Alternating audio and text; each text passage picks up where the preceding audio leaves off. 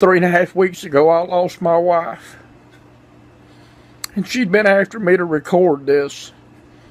And I told her, I said, honey, people will make fun of me. They'll laugh at me. They'll think I'm lying. They'll mock me just like they used to.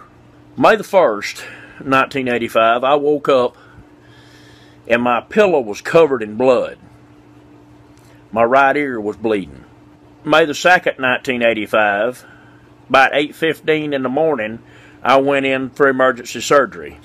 I had a huge tumor in my middle inner ear. They went in and they cut the tumor out, and then they grafted me a new eardrum.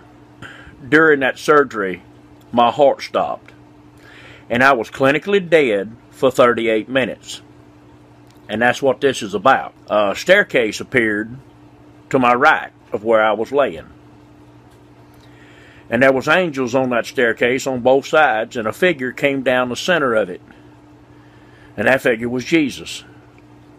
He looked a little bit like a picture that we had in our church, but his hair wasn't long. It was very short and curly.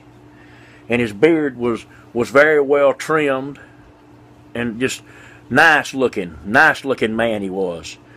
And I knew it was Jesus because I could see the scars in his hands when he took me by my hand and lifted me up out of my body. And we started walking up these stairs, and it seemed like every step we took, the faster we went. And before I realized that we were moving faster than anything I'd ever seen. And I was flying over this meadow, this green meadow, and I could smell honey and fresh bread, so strong. And I was taken and stood in front of this big gold door. Now the door was so wide that I could look to either side and I could not see the sides of it. Standing on the floor or the ground or whatever it was I was standing on, it was gold, I can tell you that. But it was transparent. So pure it was transparent that when I looked up, I could not see the top of the door. From standing on the ground looking straight up, I could not see the top of this door. But there was a handle on it. And I grabbed this handle and I tried to pull it and open it. And I couldn't open it. It was too heavy. I couldn't move it. Well, all of a sudden, this door just flew open by itself. And this intense light poured out of it. The light was so bright that when I covered my face and I buried my face against what my feet were standing on and tried to just shield myself from this light and this pain that the light brought, that I could still see the light. It was like I could see the bones in my hands kind of light. Well, I heard these words, "Depart from me, you worker of iniquity, for I have never known you." And in an instant, an angel on my left and an angel on my right jerked me up out of there, and the peace that I was feeling while I was there was just destroyed. And they carried me across this dark chasm and just dropped me. And I fell for what seemed like an extremely long time. And then I hit. And when I hit, there was a searing pain in my body. It was like every bone in my body broke, but not a single one did. It was dark, but you could see. The stench was so bad it smelled like rotten flesh. That buzzards that eat on the side of the road, some of them it would smell as if the buzzard wouldn't even eat it. And the heat and the fire was so hot that it was transparent. It was invisible. You couldn't see the fire. But the fire was so hot that you could feel the skin bubbling up and running off of you, and your flesh just melting and hanging off your bones. But when you looked down, there wasn't nothing wrong with it. So it could keep burning, and you could keep feeling that sensation all the time. And there was no relief from it. And I wasn't standing on the floor. It was people, other people. And these people were clawing at my legs and biting at my feet and my legs, trying to pull themselves out from under the people that was on top of them. And the whole time, people are being dropped in from above. It's like nobody's making it into heaven. I know that there were some folks getting in, but not nearly as many as you'd think. Because there was a lot of them going into hell. And then all of a sudden, every single time that God had presented himself to me in church, that I had felt the Holy Spirit tug at my heart and try to draw me up to the front to the altar to get saved. Every single time the Lord had dealt with me, He started playing like a bad movie.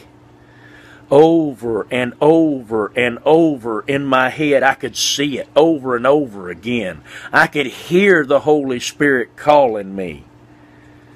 And I knew that all I had to have done was just said yes and went and prayed, and I wouldn't be in this awful place that I was in now. Burning, being bit and clawed and scratched, and it stank. Well, I made my way over to the side, and I tried to climb out, and the walls were real high, and it was like they was moving. But when I finally made it to the wall, and I got up away from the things, the people that were biting and clawing at me, I didn't have that going on at the moment. The heat was still there, but then all of a sudden this demon, this huge demon, the thing must have been 30 feet tall, cracked me with a whip, crossed my back, felt like it was going to split me in half, and knocked me right off the wall, right back down into the pit. And folks, it was awful. It's screaming and crying and biting and clawing and burning and seeing this bad movie in my head, and then all of a sudden I could hear it off in the distance. I could hear a voice. Father, please let me go get him. Let me go get him. I know he'll change, Father. I know he'll do what we need him to do. God, just please, Father, let me go get him. And then all of a sudden this light started coming from toward heaven, because you can see heaven from hell. You can see it. You can see what you're missing out on, which makes it that much worse. And this light starts coming from heaven, and I mean it's coming at a quick pace. And just before I went under, I raised my hand up, and Jesus pulled me out of that pit. Demons were screaming. The souls that were there in hell was screaming. Everything was screaming and getting out of His way, because, well, He's the boss. And He took me up, and over that green meadow we went again. We was moving faster and faster and faster, back the same way we come. We got back down to the operating room, and I was standing there beside Jesus, and I could see the doctors doing CPR on my body. Jesus picked me up, and I could feel so much love from Him. And He laid me down on myself, putting me back in my body, I guess. And He kissed me on my cheek. And He told me, go tell the world what you have seen. Tell everybody who will listen. Now go and do our Father's work. Go. 2 days later, I woke up in intensive care unit. 3.5 weeks ago, I lost my wife. And she'd been after me to record this. And I told her, I said, honey, people will make fun of me. They'll laugh at me. They'll think I'm lying. They'll mock me just like they used to. And she said, don't matter what they do. You need to record this. You need to put it on YouTube and get it over to Facebook and every other place you can put it. So you can warn folks about what's coming. You can tell people that heaven and hell is real. They need to know. I didn't do it for her, but I'm doing it now. Because she's in heaven right now. And in order for me to get there, I got to do what God asked me to do. And that was tell everybody. So that's what I'm doing. Folks, don't think for a second that heaven and hell ain't real, because it is. There's very real consequences for the things that you do while you're here on this planet. But I'm telling you, when your name is called, and you hear those words, depart from me, you worker of iniquity, you can't say you wasn't warned if you watch this video, because you were.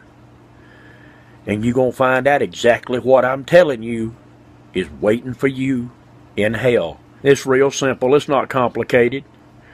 Confess your sins to God. Ask for forgiveness through the sacrifice of the blood of Jesus Christ. And then get up and live by the example that Jesus set for us.